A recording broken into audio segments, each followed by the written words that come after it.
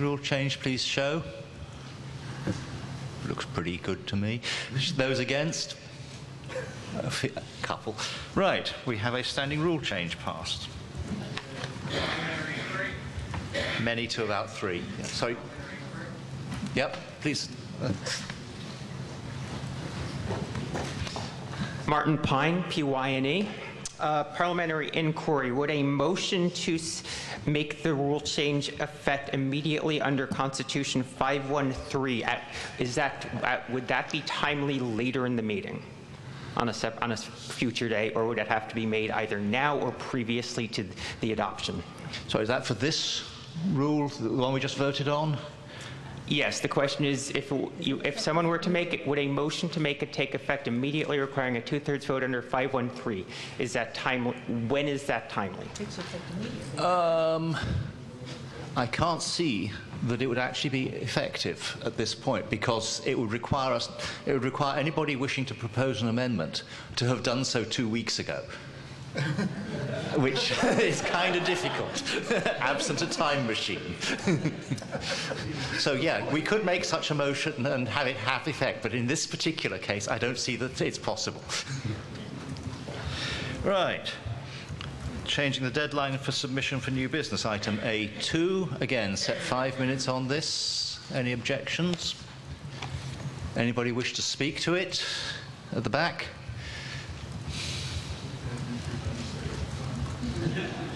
I tried to move it front. There's seat where I don't kick people. Ah.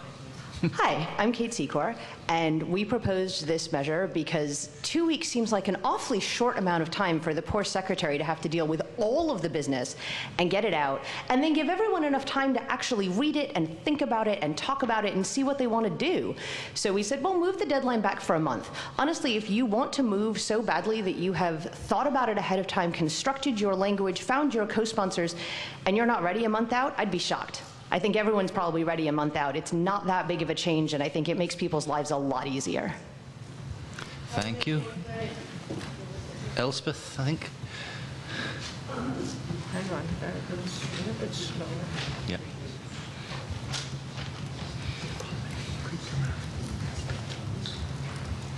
Is there a way to make this effective directly?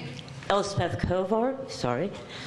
Is there a way to make this effective directly after this Worldcon?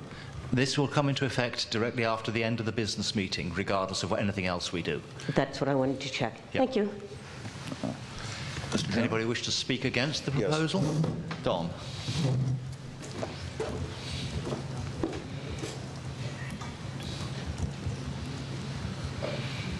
Hi, I'm Donald Eastlake.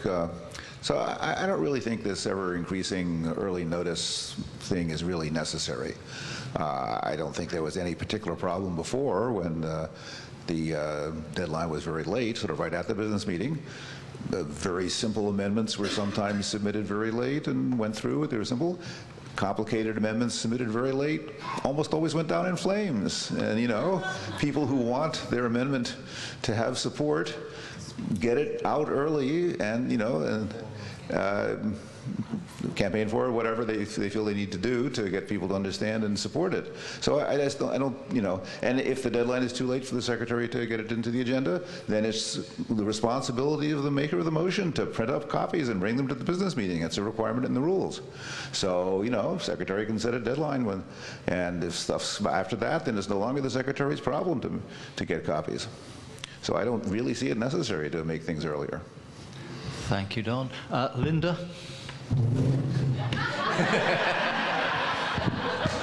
As someone with several years' experience, I find that it's harder for people to submit things later if they want to have to make their own 200 copies. I like to travel before I come to a convention. I realize that's selfish. But I also know how long it takes me to gather some of the information from people, particularly the financial reports. Having an earlier deadline actually works better for that, because The people generally who have to prepare the financial reports are also working on the Worldcon. If they have an earlier deadline, it'd be easier for them to meet the deadline.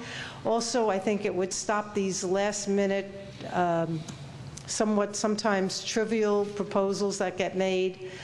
But basically, I think having an earlier deadline gives people more time to think about what's going to happen, what changes they want, and it's to everybody's benefit. Thank you. Speech against?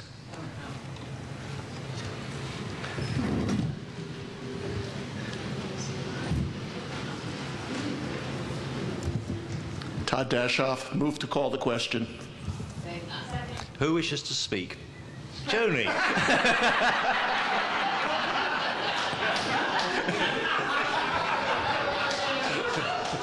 Anybody else wish to speak?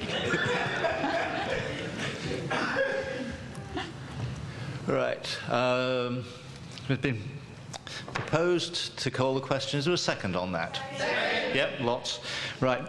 On the motion to close the question, those in favour of closing the questions, please show. Those against? Right. Motion passes. Now call the question. Those in favour of the motion to amend the standing rules, please show. Those against? Yep, pretty much passed. Many to a few. Thank you. Right, resolutions. We have no resolutions this year. We don't need no resolutions. So we just have to set time limits for the business passed on. On the mark, question C1, 5 minutes. Any objection? Seeing none, it will be 5 minutes. Actually, parliamentary inquiry. Jesse Lipp, Deputy Chair. I believe our standard practice has been to set debate at an even number of minutes to help make the timekeeper's life easier. I don't care. If the timekeeper doesn't care, then I guess it doesn't matter. Okay. I can do that. Will. 30 seconds is a time, yes. Right. C2, again, 5 minutes. Any objection? Seeing none, 5 minutes. Make room. Again, 5 minutes. Any objections? Nope. Good. And finally, the Lodestar, the Young Adult Award. 10 minutes on that. People having said they want to debate it. Any objections to 10 minutes? Nope. Set. We'll get that. Right, that just leaves us to deal with new constitutional amendments. And since we've been underway for 3/4 of an hour, I think we should take a 10-minute or so break and raid the coffee at the back, which I assume is provided by Google. I know tomorrow's was to be provided by Google. Thanks.